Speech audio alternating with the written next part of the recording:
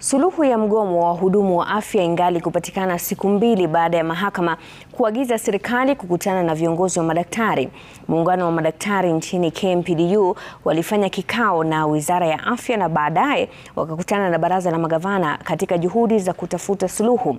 Ripoti ya mikutano hiyo miwili inatarajiwa kujadiliwa mbele ya kamati ya kitaifa iliyobuniwa kutatua masuala ambayo wahudumu wa afya wanaitaka serikali kushughulikia kabla ya kusitisha mgomo.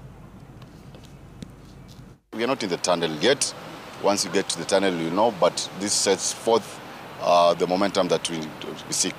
And when things meet the grid, we will be able to close this matter sooner than you think. However, we'd like to call out the counties that are yet to implement the CBA because now the hammer falls on them.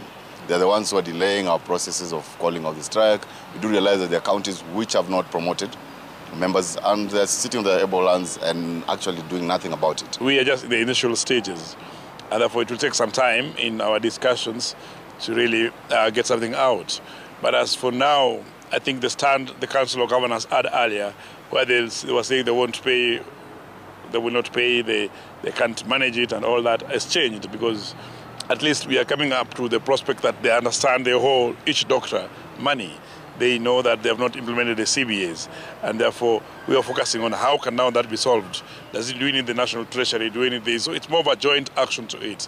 So we will say that the strike is fully on, but now we are on talk to see how to really mitigate on this.